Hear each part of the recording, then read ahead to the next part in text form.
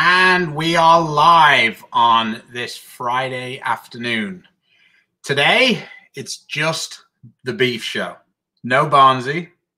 So please be gentle with me while I'm trying to navigate both sets of this, not just my part in the show. So without further ado, let me just get my stuff together, and I'm going to introduce our first guest. He is the VP of Marketing at Storm. He is a 2016 USBC Hall of Famer. He's a two-time Eagle winner, 2 World Championship gold medals, and on top of that, he even made the TV show as an amateur at the 2018 USBC Masters. So we will welcome to the Beef and Barnzy show, Steve Kloempken. Hey, Stu, how you doing there, Beef Stu? Thanks for having me again. I'm doing pretty well, actually. Yeah.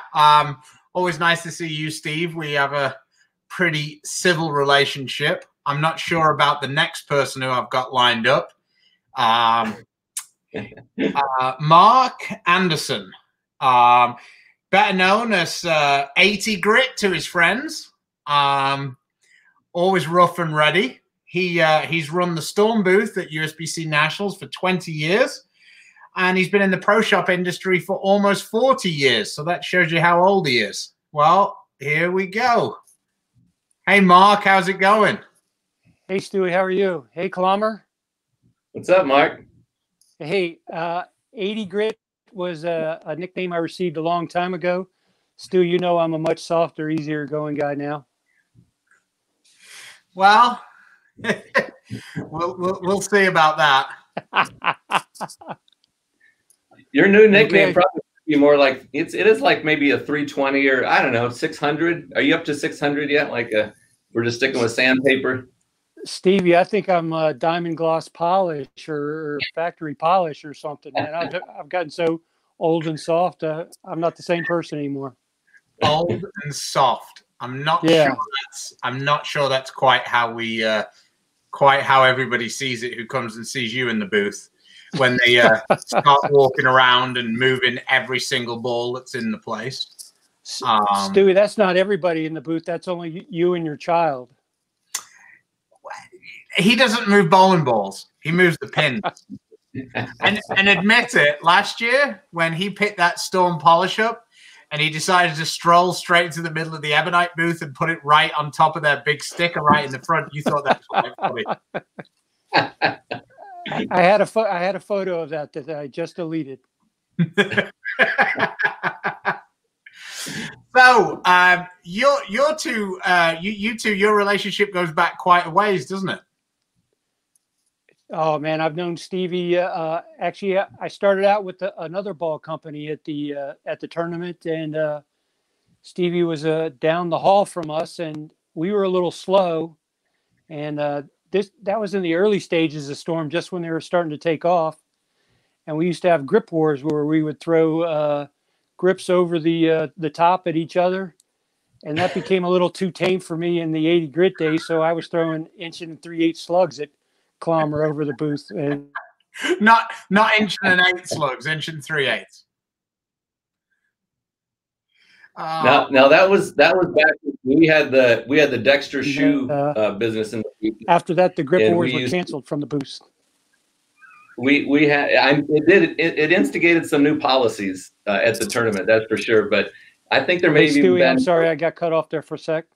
Yeah, Steve's just going through the new policies that you created by your games. Yeah, that was, and I do remember too as well. Like we were fortunate enough as far as the layout goes that we had a TV that had a loop. This is a long time ago, so we had a VHS tape that was in and looped, and we would crank up the volume and turn that thing up real loud, and it would just blare all the Storm music right in Mark's face. So I think that kind of got him a little bit agitated too. But it was there were a lot of good times. We actually didn't first meet there though. We actually met back at Country Club Lanes when we were bowling World Team Challenge. I was fortunate enough to bowl with John Gaines and Hey Shar. And yeah, it was the. Can you bring your phone here, please? Good time. I'll take Mark out for now. He's having some issues. Yeah. So, right, okay. Let's move on with what we were advertising, shall we say? When Mark gets his situation sorted, we'll bring him back in. But right now, we're looking to build a 6-ball arsenal. I've actually had a little bit of a step up, a little leg ahead from you guys, because I just changed my grip a little bit once we came back from the break. I put a little bit more forward pitch on, a little bit more away on the fingers. My hand was starting to get old and not bending so much. So so I actually have a pretty good idea of what I would do. But with you on the technical side of it, you've done many things working at Storm. How would you go about starting an arsenal? What would be your tips? What would you look for? Yeah, the number one thing, and you're right about as far as like breaking down the size of the arsenals, is you really have to look at how many different bowling balls you're looking to construct around an arsenal. You know, there's some people go in, a lot of people do use, you know, the number of 3 now, because you usually take either 1 triple roller, 2 triples, or 3. So like 3, 6, or 9. You know, if you're bowling league in a familiar place that you have, you may just bring a couple of bowling balls that you know will work, along with maybe your spare ball. So we always like to construct or start with a spare ball as your number one thing. I mean, there's a few players, and I got to say, it was one of my favorite moments ever on Flow Bowling when we were watching Norm Duke, Stu, and you and Tommy, and we were talking about Norm Duke shooting the 10-pin. Oh, yeah. That was a classic moment. But Norm Duke is one of the few that can get the ball to roll straight with his, you know, sometimes he goes to the most hooking, dullest ball in his bag to shoot his spares, even when their lanes are hooking, because he can throw it completely end over end and dead straight, right? So you have to be able to. He's just showing off when he does that, though. Yeah, because he can. Yeah, exactly. So, but he gets the ball to go straight. There's a few other players who use their reactive balls to go straight, but basically all the best spare shooters in the world throw the ball straight at their spares. So that's the number one thing, is you got to have a good spare ball. Majority of people will use a 3-piece ball, whether it's a urethane like a mix or a polyester like an Ice Storm, something like that. But they'll use that to go very straight at their spares, because then if their hand gets around the side of it, it's still going to go on a straight line. So the spare ball is number one. There are a few people, though, that do use a urethane ball. You know, a pitch black, for example, is a great ball that can be a dual purpose ball. So sometimes on the shorter patterns, the pitch blacks are just absolutely phenomenal for your strike balls. But some people, if they throw it either hard enough or get their hand at the back of it, can use their urethane ball like a pitch black or pitch purple, something like that. You do that, don't you, Steve? I do from time to time, especially if I'm traveling, because then it saves me a spot, you know. So that does help quite a bit. Yeah. I mean, I will always take a plastic ball unless I'm like a 3-ball arsenal. But at the same time, for this type of thing, I was going to go with like just create a 6-ball arsenal and and then go from there. So maybe we'll leave the plastic balls out and we'll just go with 6 and see what it's like. I'm just frantically trying to sort this out with Mark, so I'm not ignoring you. I'm just trying to get this back on track. Yeah, no problem. And we'll talk a little bit as you're trying to go through that there. We'll just talk a little bit about maybe what a few of the different types of strategies are when you're looking at what your performance balls are in, like, let's say a 6-ball arsenal. Because I think that is very common. A lot of people nowadays use, 2 3-ball totes, tournament totes.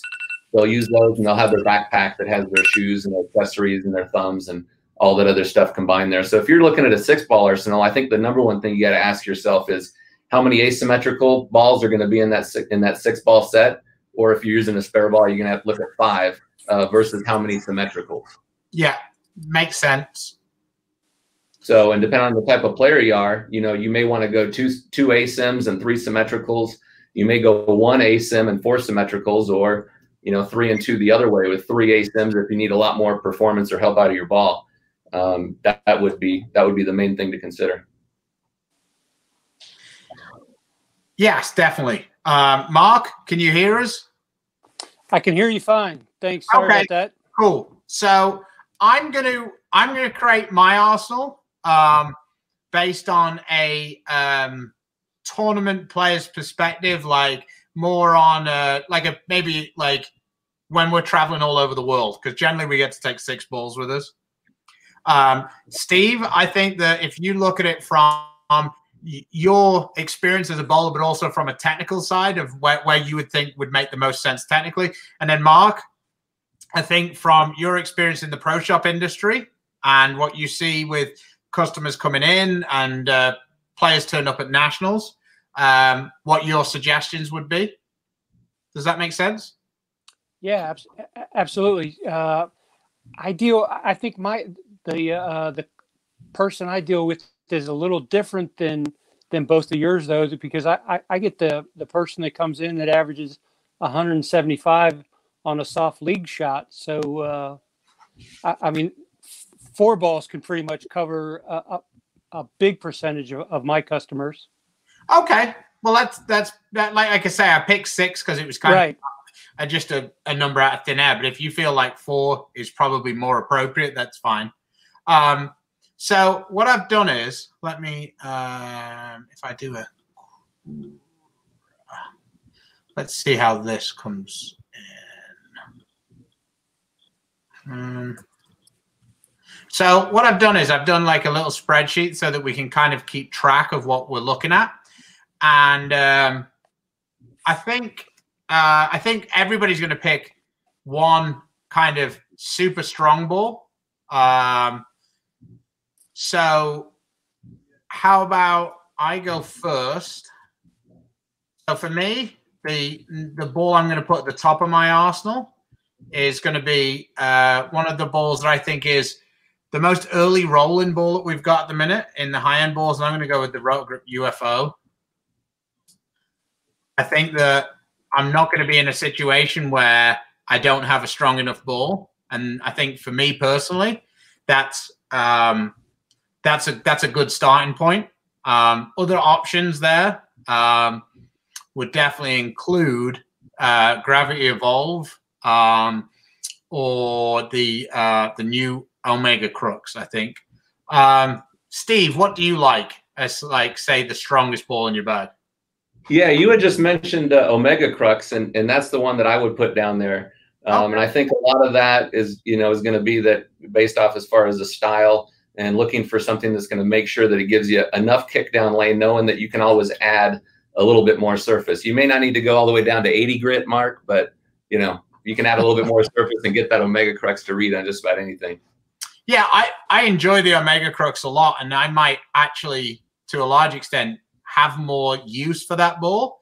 I just feel like if I'm traveling, unless I know the place in advance, I'd like to have the base covered, because if the ball doesn't pick up, it's really hard to find a way to trick it at that point. I have a lot more tricks with being able to like really get it through the front. So that's why I'm going to go that way. So Mark, I would say that a lot of the customers that you see may well be speed dominant. Would that be fair? Yeah, definitely speed dominant would be most of them. Mm-hmm. And like Stevie said too, I mean, I sell a lot of those a pearl or a shiny ball, and we'll scuff the heck out of them to start, until we fine tune it. And that's for my guys that Stu, they can't drill 5 or 6 or 7 of the same ball until they find the right one. So we definitely we push a lot of surface adjustment at the booth during the tournament. Yeah, definitely. So what would be your number 1 recommendation then for sort of like the strongest ball in people's bags? I don't. Again, I have a different client base. Yeah. I don't have a. We talked about this for the speed dominant guys. That Omega Crux I like quite a bit, and that UFO looks very good. Unfortunately, those are 2 newer balls that I didn't see go down the lane very often because of the COVID closed down. Right. So my customer base with the older guys, I try to stay away from a lot of asymmetrical stuff in their arsenal. Okay. Just because the core gets it to stand up too quick and they never see any down lane motion. Mm-hmm. You know, Stewie, for a 4-ball arsenal, I have some customers that they have 4 phase 2s in their bag, honestly. Right. No, it makes sense. So you really focus more on surface adjustment rather than necessarily like anything exotic with layouts or the balls or cores. Correct. I mean, I keep the layouts pretty simple with most of the customers too, because when you spread it out too much, you have some stuff that starts overlapping. So I do try to keep the layouts pretty simple or basic for most of the people at the booth, unless they're looking for a very, very specific reaction, and then we'll change it or trick it up a little bit. Okay. So what we going with here then, Mark? What you like is the strongest ball that you'd recommend to a guy? Man, that UFO looks really strong. I would think that would be that's one of the strongest motions I've seen.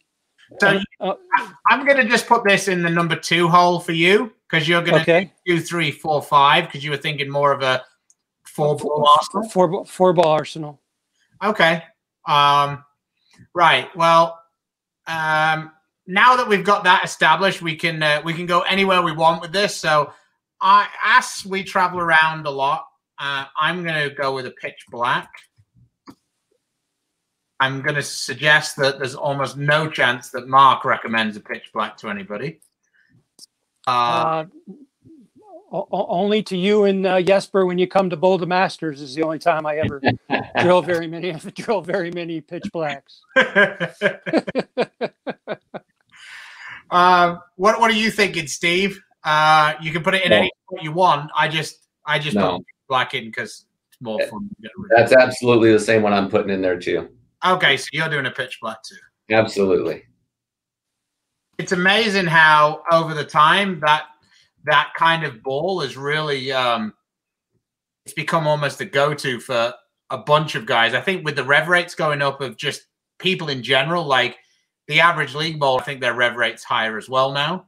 Certainly of the younger generation. Yeah, it definitely is. And pitch black is just one that you can't. You know, it covers too many bases on too many variety of conditions. You know, and whether you are looking at a condition like, even if you do look at the team event, for example, at the Open Championships, where they can get, you know, I talked to David Haynes, for example, and some of the amateurs that do have a higher rev rate, that comes in handy there as well when the back ends are real dry and it's kind of unpredictable a little bit with reactive. So I'm sticking with pitch black, and you know, I can say it may be a different layout or surface depending on the style, but pitch black is there for me. Okay, Mark, what would you like to add to this 4-ball arsenal of yours here? After my UFO, I'm gonna go back to the storm side, and I'm gonna throw the phase 2 in there for right after that. Okay, that's always a solid choice. For me, I've actually got my arsenal written down here, so I've got to. So I think that because the UFO is so strong, I like the phase 2 also, but I'm going to put in. I'm going to go the 1 asymmetrical ball route, and then below that I'm going to go with the latest strong symmetrical ball from Storm. I'm going to put the Axiom in underneath my UFO. I feel like that gives me a good gap from the top of the arsenal to the middle. Like, it's very easy to get a big gap between kind of like if you use a UFO. I feel like if I'd gone with the Omega Crux like you did, Steve, I might not have needed a stronger ball as the Axiom for the next one. But with going with the UFO, I feel like that could be a little slow on some of the patterns if I didn't have something, you know, really close to it. Yeah, for me, for my second ball or my next ball underneath that, I actually like astrophysics. Okay, so, go with the astrophysics. Yeah, because it's just a cleaner ASIM, and it's one that's still going to make that corner strong, but it's going to be a lot cleaner. And it really was kind of when I was starting to think about this when you threw that out there is you know, what would be a good option here for that 2-ball. And the other one I was kind of going back and forth with was the nuclear cell, because I think that fits a similar purpose. And I mean, that's a proven core shape as well. So that's kind of a tough call for me. So it could have been either or, but, you know, astrophysics I think is a good choice there. But being you're a storm guy in the office, not a rotor guy in the office, you just dismiss that rotor grip ball. That's kind of where I'm at. I'll still give a little shout out to Schlem though. It's okay. Oh dear. I mean, Schlem would have me would have me hoisted up right now. I've got 2 stone balls to 1 rotor grip ball. He'd be like, "Come on, bro, show us some love." That's right. So, I think me and Steve are going to go one more before we bring Mark back in. So for me, off this, I am going to have my next ball down is going to be the idle. For me, the phase 2 and the idle are very interchangeable over which one you can use, or you know what I mean? Like, I feel like they cover similar bases. I just think they do it in a different shape.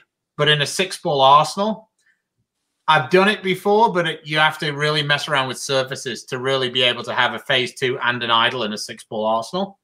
I feel like the idle, I don't know in your experience, Steve, but I feel like the idle takes surface changes a little bit better.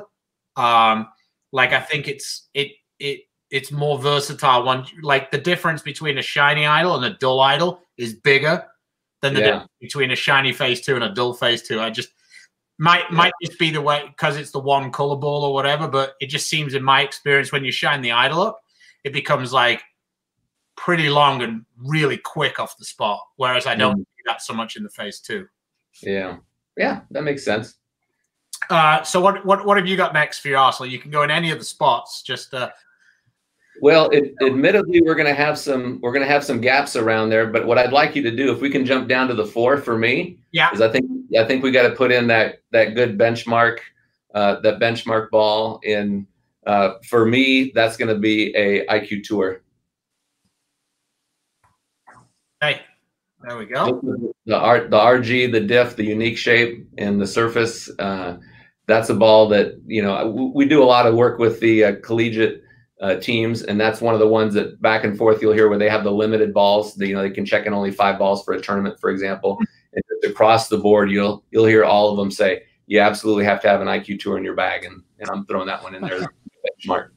Okay, Mark, what are you fancying to fill out your arsenal a little bit more here? Oh man, I like the IQ Tour in my 3 spot too, with a little bit of polish, but you know, for my more recreational type of guy too, man, Stevie's talking about the IQ Tour as a benchmark. I don't think any arsenal for a guy that doesn't carry a ton of balls, you can't have a big arsenal without a high road in there too. So I'm kind of torn in there too. I'm going to go, since Steve stole the IQ Tour and this is like the PBA draft, I'm going to throw the I'm going to throw the high road in there, and maybe tweak the surface back up and down a little bit on that. Okay. I like where you're going now. My last 2 balls could be very interchangeable in the 4th or the 5th spot. So I'll put this in the 5th spot just because for the techie people out there, I throw 16-pound balls. So no, I'll put this one in the 4. I'm going to go with the high road also in that spot. But in 16 pounds, the high road is a lot stronger than it is in 15 pounds just because of the way the numbers are. So it flares a lot more. So it's a smoother ball in 16 than it is in 15. So that's where I'm going with that one. So this, because it's my personal arsenal, I'm going with the high road as the 4 spot just underneath my idle. What are you liking, Steve? For my 5 spot, I'm going to go off just a little bit, kind of building on that high road mention. But you know, there were some huge wins last year on the in the Women's U.S. Open and in Detroit for Jason Belmonte and Danielle McEwen there, and that was with the ball that was clean on those high friction surfaces. That's the high road Pearl. That was definitely one that I considered adding to the arsenal for sure. So, Mark, fourth ball. What are you suggesting? Man, Stu, this is a tougher part for me too, because I get a lot of customers that come in that are thinking that they want to add a surge or something like that. But Stu, if you're traveling and you want to have something that you can still shoot spares with or something like that, most of the guys don't have enough hand or wrist to get that bolt to ever really come and play. Come and play at the thing. You know, the high road pearl that Stevie talked about would be underneath that for a lot of the guys. But I'm going to kind of go off the board to a ball that I think's a little bit stronger. And I hope this doesn't tick anybody off, because Barnes paid me to say this. I would. I'm going to have to throw a boost as my weak ball down there. That's for my brother Barnes, who wasn't on the show today, but I have him represented with my jersey in the background. Well, that's that's a reasonable suggestion for sure. We're not going to throw you off the show, although you know, how do you say it as a parent? I'm not angry. I'm just disappointed.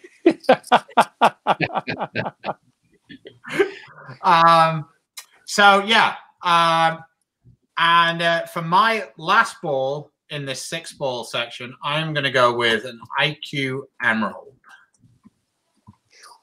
And that's what I was talking about. I feel like the high road and the Emerald are quite interchangeable with which spot they could be in, because like it feels like what the high road is going to be, it's more hook overall, but it's cleaner. Whereas the Emerald it doesn't hook as much in terms of covered boards, but with it being low RG, seems to be a little bit earlier and a little smoother. So that would be my 6-ball arsenal. And then depending on where we were going, I would fit my plastic ball in place of one of the balls, I think. What about you, Steve? I would, and I like that Emerald there. That one that had a great presence there in Vegas too. You know, with you had Frankie made the show there, and they were using Axioms and Emeralds, and Simo was as well. But for me, Stu, you know that if I'm bringing some balls, I just can't go anywhere without a phase 2. So I'm gonna have to buddy that one up right next to Mark's option there, phase 2 for sure.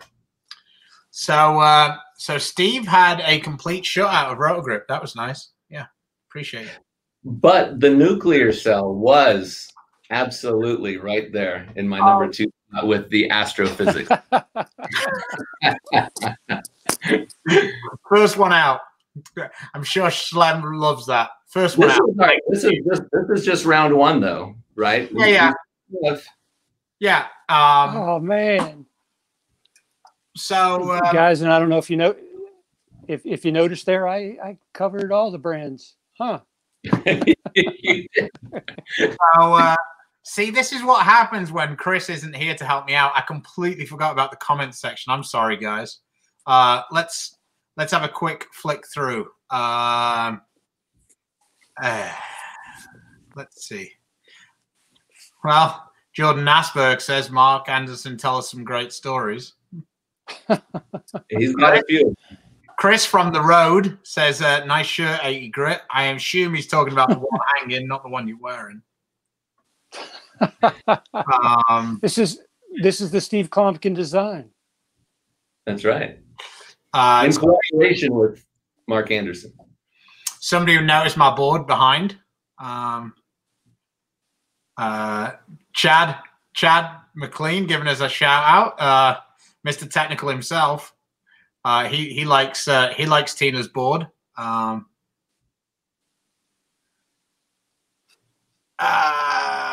Quickly. Let's see if we've got any questions. Let's see what this question says. Does the RG before drilling the bowling ball affect the motion on the lanes, or does the cover stock mention more? I'll throw that one over to you, Steve. Yeah. People hear me talk about things like that all the time. So what's your thoughts on that?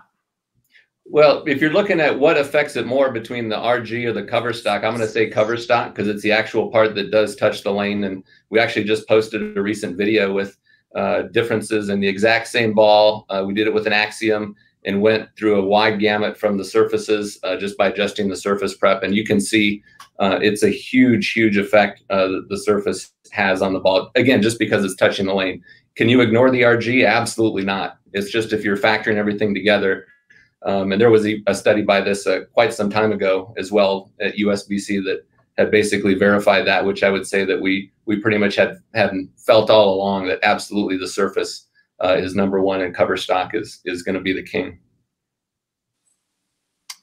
Yeah, that would be, I'm definitely on that train. But, you know, everything has extremes. Like if you have a reactive ball with no core, then, you know, yeah. It's everybody has to go to one extreme or another. It's just if all things are like normal, then that's the case for sure. Yeah. Do you have something to add there, Mark? It looked like you were. I did, but I didn't want to add something. I actually wanted to ask Stevie a question too about Stevie. How would you explain that to? You explained that well, and I would believe a higher average guy. But I get a lot of questions from the people that come in that have been reading magazines, and they average 175. And I don't want to discount that because that's pretty much where I've made my living my entire life. But explaining to that guy that, you know, I think you're putting the cart before the horse there. You want to try to improve a little bit and match up some stuff and not get too far ahead of the game there, thinking about RGs and diffs and that kind of stuff. So, Stevie, maybe you could educate me on this a little bit on how I would convey that to a customer coming in, and I don't want to discount and say, hey, it doesn't matter, but maybe you could help me explain it to them in percentage of what effect it's going to have on their ball. Bowling. And it is hard. It is hard to say and put down. And we used to do that years ago. We used to say that X number percent was, you know, we'd say 45% of ball reaction is this or 25% is that. And we really had sort of determined over time that it's really not a good idea to say that it's a specific number that you can attribute to at all times, because there are enough variables with different oil patterns, with the different surfaces and the different styles and that.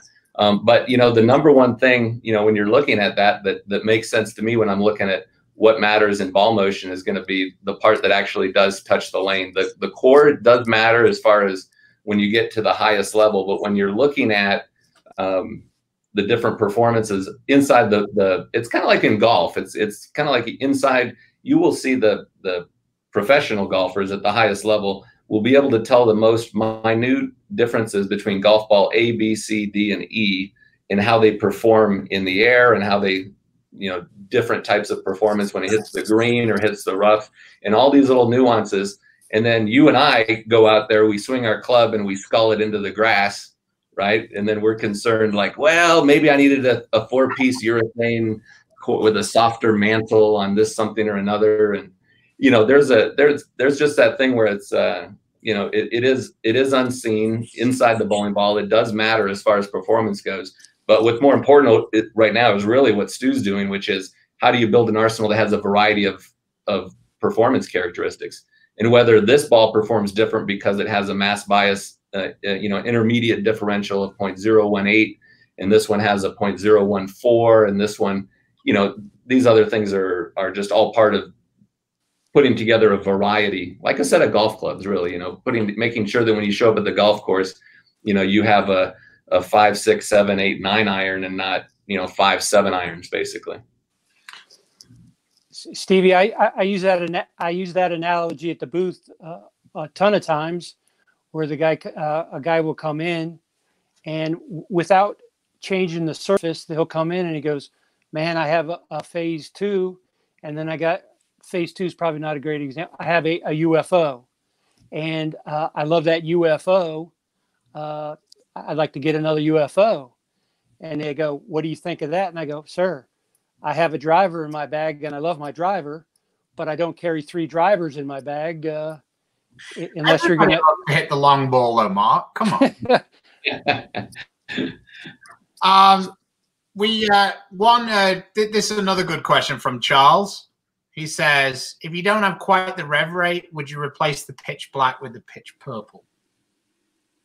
Oh, that's a good question. And as far as that goes, if you're looking at what's the difference between, I say a pitch black and a pitch purple is definitely a little bit stronger and more aggressive than the pitch black. And if you were to, wanted to replace it and either adjust the surface or adjust the layout, then you could possibly do that. It would be a step up though, and it would definitely be more performance. We had a great amount of success throwing the pitch purple when we were in Korea, and there were a lot of people there at the Domino's Cup in Korea this past winter that were using the pitch purple with a lot of success. But it is definitely stronger, more aggressive down lane, and gives you more overall hook, that's for sure. A guy from England, Danny, says, what's more important, RGs or diffs? I'll give my answer to this, Steve, and then you can see whether the layman's description of it makes more sense. I consider the RG to be more about how quickly the ball makes its move, like how violently, whether it's a smoother one or like more of a skid snap. And I look at the diff as just basically the overall hook and like how soon it is on the lane, whereas the RG is more about the shape. Would that be a simple way of looking at it? Or am I completely miles away and that's just confusing people more? No, I think that's pretty close. There are different examples. Back in the early days, we used to simplify it a little bit and say RG was the length. And this goes back when Mark and I were talking frequently regarding the booth and the new balls that were coming out and stuff. And we would look at the RG as the length potential and look at the differential as the hook potential. Now, in some further discussions and further, just kind of examination over time and talking a little bit more and looking more at the science behind it, if you were to ask me that same question right now, which you are, I would say that the RG matters more. And the reason for that is that the differential, for the most part, except for the extreme ends of the scale, for the most part, you can adjust for the amount of flare potential you're getting, which is a result of the differential with the layout. So let's say, for example, I've got 3 different balls. I have one ball that has 25 diff, one that has 35 diff, and one ball that has 50 diff. If I want to get the same amount of flare potential out of all 3 of those balls, I can by adjusting the layout, but I can't change what that RG is going to be. Right. There you go then. So Patrick asks, now we're going down a rabbit hole here, Mark. You're going to love this question. Would it be possible to show the RG and diff of the balls after they've been drilled for customers? Because undrilled balls, those numbers mean a little bit less, I feel like. Stevie, I'll let you answer that question. But I will just give you one, Patrick, one way of looking at this. If you get enough understanding of which layouts increase diff or decrease diff, then relative to the balls in layman's terms, it's going to be kind of similar. Like it's just a percentage change. Now, Alex and Chad could come on here and they could really break down what would mean that, like, which balls would be able to change more or less or whatever. Let's leave that one for another day.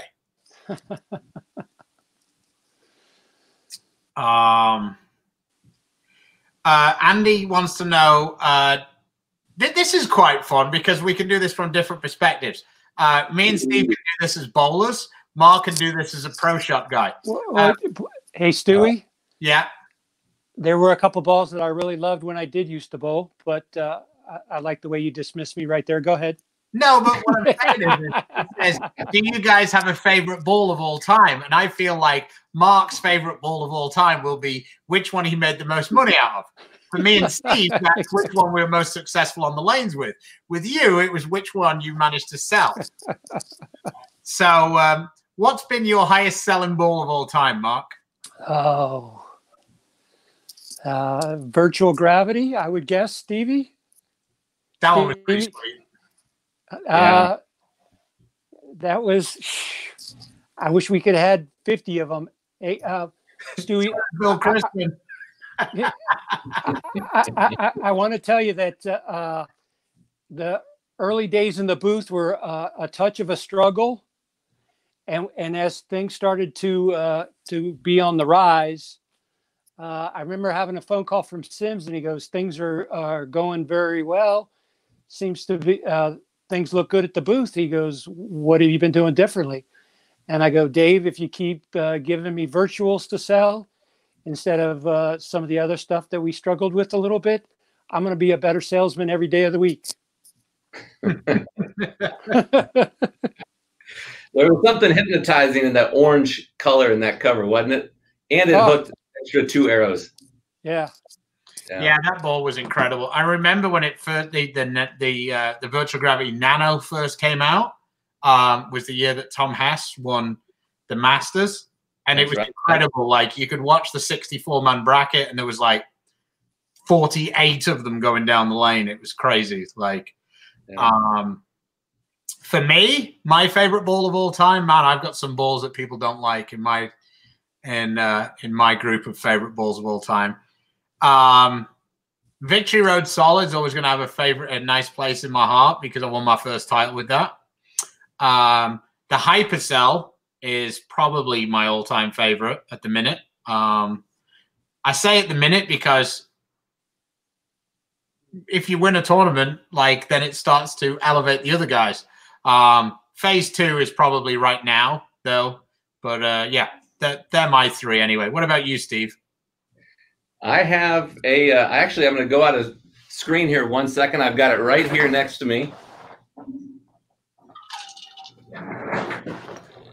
And this one happens to be an undrilled one. If you can see that bad boy. I can almost smell the chocolate from here, Steve. Yeah, look at that thing, that X Factor. And that helped me win my second Eagle. Actually was a layout recommendation from Mr. Mark Anderson in the X Factor that helped me do that when it came out. And so actually I do have, like I said, an undrilled one here that is not for sale and not for any bartering or anything. So I don't care what you got. Yeah, this is awesome. I would say X Factor. But in the modern day, I mean, there is nothing for me that can replace a Phase 2. So the Phase 2 rolls too good on too many different conditions with different layouts. And I actively have, 4 with me that I still bring and have for the last 3 years now. Here's an interesting question. We'll do a couple more questions, and then I think me and Steve will get Mark's help, and we'll expand our arsenals to 10 to cover like all options. But here's a question. He says, 2-inch pins, and this is good for Steve because Steve as a bowler uses 2-inch pins quite often, versus urethane. Which would you use and when? Like, over one or the other?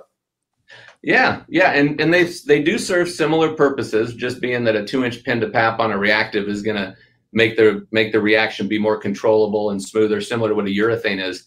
But even still, all things considered, it's still cover stock that matters. So as far as reactives go, I still get a lot earlier break point with a urethane ball as compared to when I use a 2-inch pin reactive. So the 2-inch pin reactive works good for me when they are a little bit either fresher or shorter, but it still goes through the fronts pretty quickly. And it doesn't slow down at all like a urethane does. So they're still fairly different types of motion for me, from my perspective. Yeah. I feel like the 2-inch pin ball is better when there isn't as much oil in the front part of the lane. Yeah. I feel like the urethane, if you imagine the front to back, this is the front of the lane, the more oil there is in the front, the urethane looks better, because it goes through that front part and then it doesn't lose as much energy and it can continue better. Whereas if you find it where it almost feels like, because of the lane surface, that it actually hooks a little bit and then it skids, that's when I struggle to use urethane because my rev rate isn't high enough. But okay, so Steve, if you were to expand this, where do you think your biggest gaps are in this arsenal? That's a good question. I would like to say if we go in between the astrophysics and the Phase 2, that we have a definite gap there for that high end, higher performance symmetrical. So I'm going to put Axiom in there. So you're going to do an Axiom now. Mm-hmm. I'm going to put it on the same row, but it's going to be just above the. I'm going to make space for the Omega. And I would actually use the Omega Crux Shiny. I think that I really like that ball, the pearl cover. I like how flexible it is, and getting it shiny. I like that option for something that's quicker off the spot and it's really strong ball overall. Looking at those, Mark, are there any obvious gaps that you see where we should be thinking about, adding something in? For your arsenals or mine?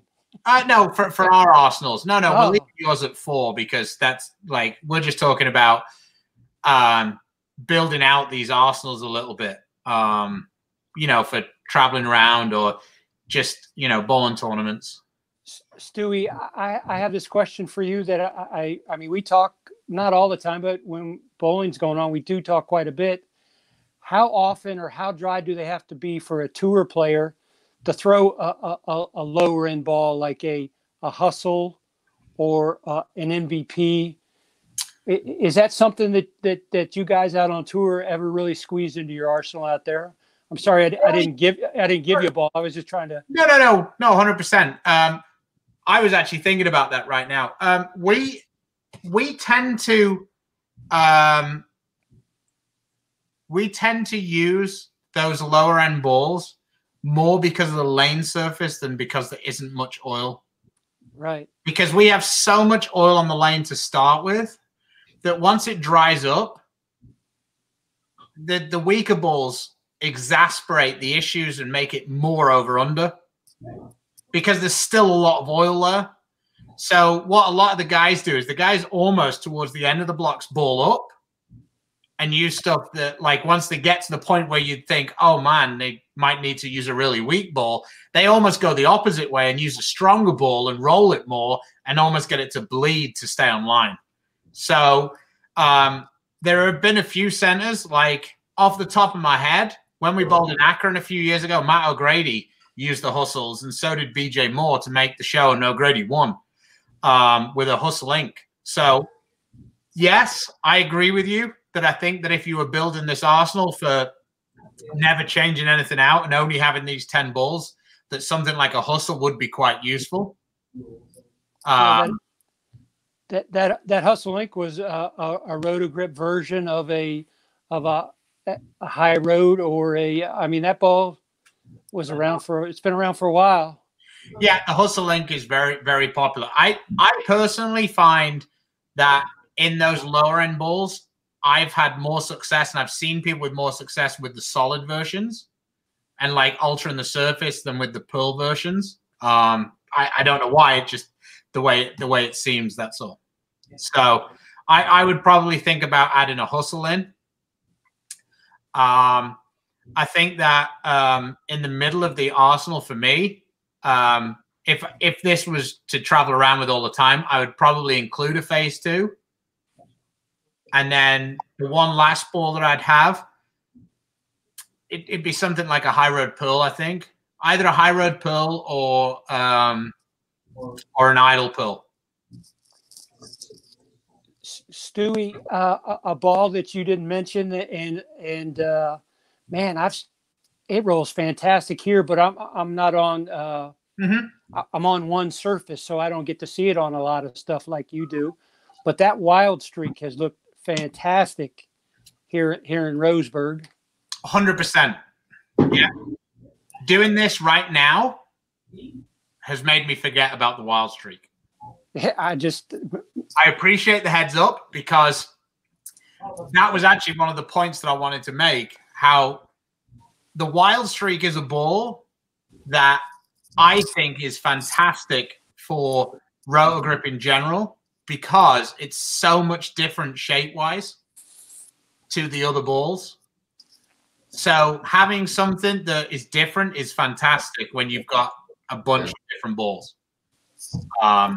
That was a very good call by you, Mark. Yeah. And and Stevie, one more too, so I'm not disregarding the Storm side of the family. man, that phase 3, I don't think you could make them fast enough before the COVID hit. That ball was on fire. And that's yeah. Yeah, it was the hottest selling ball we had for quite some time there. As soon as it was introduced, it took off like nothing else. And that was one of those, like we talked about the virtual there for a second. That phase 3 was a ball that rolled great, and it never hurts that we make the most beautiful balls in the business too. That ball was gorgeous. So I have one question here that's great. And being as it's so long ago, I don't think anybody can get upset with me. Raina says, how do you feel about the old Helix concept, and is the benefits today? Right. Okay. I'm going to break this down for you. I'm going to leave Steve alone with this because it's another company. But at the same time, the Helix, in theory, was such a fantastic idea. In theory. In practice, it was one of the worst ideas in the history of bowling. Because you couldn't determine whether you were going to be on the urethane bit or the reactive bit. Even Walter Ray couldn't win with that ball, and he won with some of the worst balls ever made.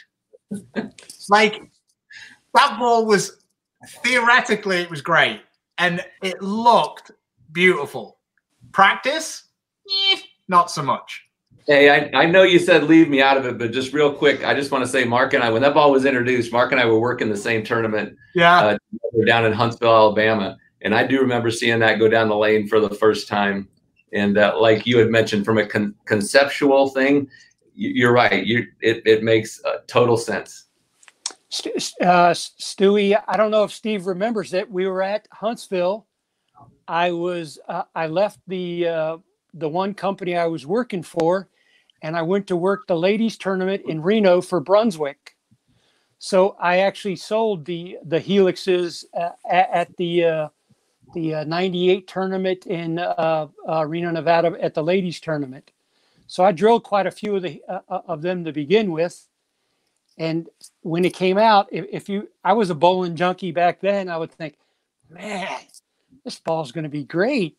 Except, like you said, Stu, when it's a lot of times when it flared up, it flared up on the urethane and not the reactive on the back end, and it hit like a spud.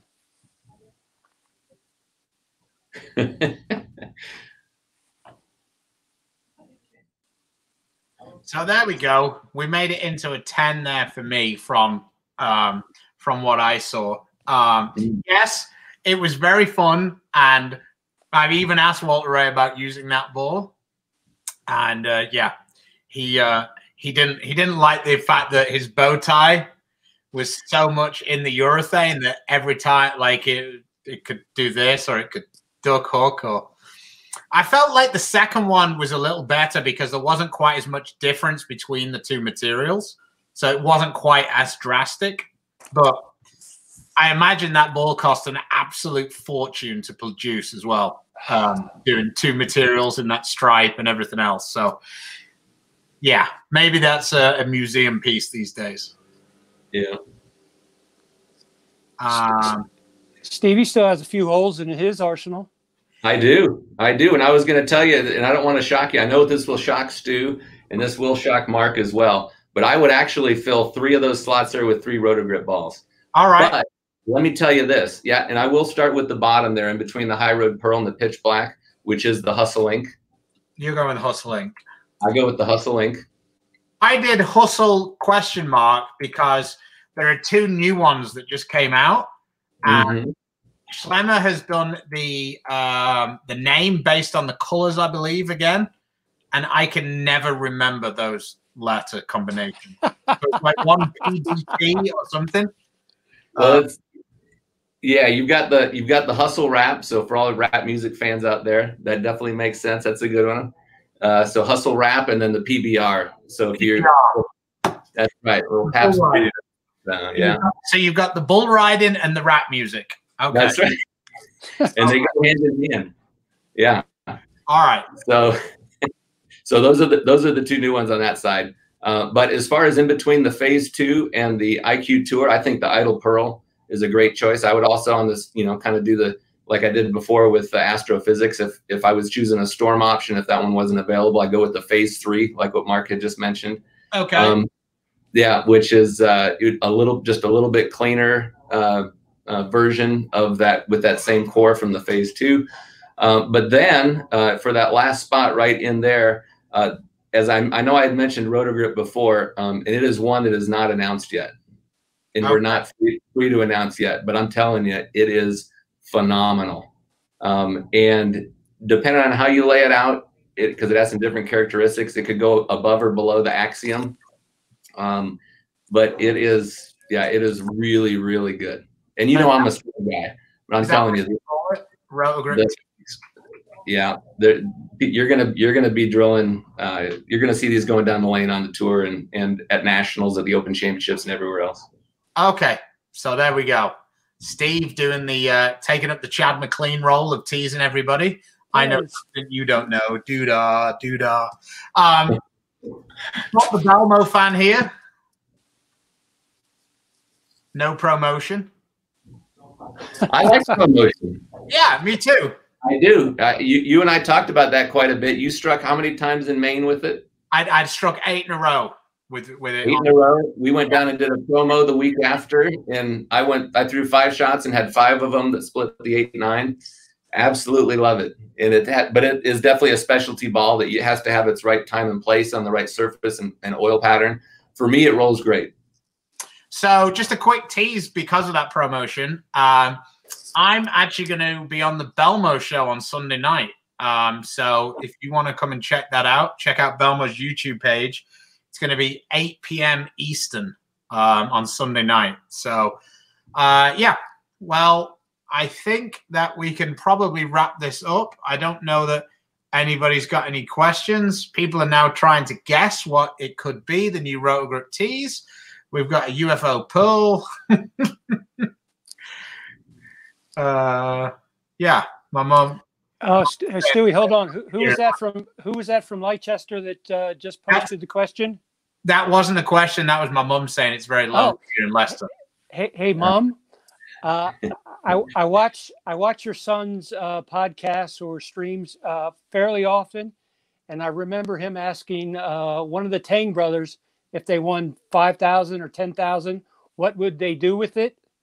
It was $1 million. $1 million. The first money out of my account would be to fly Shar and I over to Leicester for the Weber Cup and watch Team USA curb stomp the Europeans again.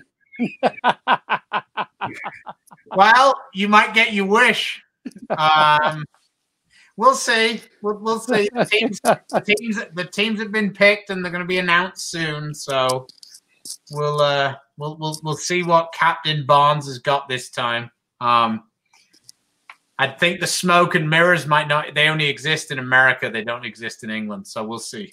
We'll see how that goes. But anyway, guys, I really appreciate the time. I think we had a bit of fun with it. We got a little techie. We got away from it. We gave some guys some answers, and yeah, I think it was good. Although Cal is saying, ask Mark for a Baltimore story, at least ones he can tell. Man, I had the Jordan there in Baltimore story. All right, quick story where the 80 grit kind of started. I used to have a small pro shop right behind the back of a Bowl America Bowling Center. And the mechanics would leave the doors open during the summer because it was so hot. So me and the guy I worked for, Wayne Stepp, one of the great ball drillers from Baltimore, we would run in the back of the pits and we would take balls off one of the lanes and put them in the ball return 4 or 5 lanes down. And they spent the whole league sometimes looking for their balls down on different lanes throughout the bowling center. Well, I'm just finishing out Jesper's Arsenal. There you go. Somebody asked me for let me see if I don't think these Arsenals will do for Jesper, so I created an Arsenal just for Jesper. Crux Prime, pitch purple, pitch black, pitch black, pitch black, pitch black. There you go. So yeah, I filled it out nicely for him. He's set. Yeah. So, all right, fellas. Well, thanks again. Thank you, Stu. Thanks for everybody for showing up and their questions. And we'll be back on Monday, and it will be the Beef and Barnzy show, not just the Beef show. So see you soon. Take care. Thanks again. See you, Kloempken. Thanks, Mark. See you.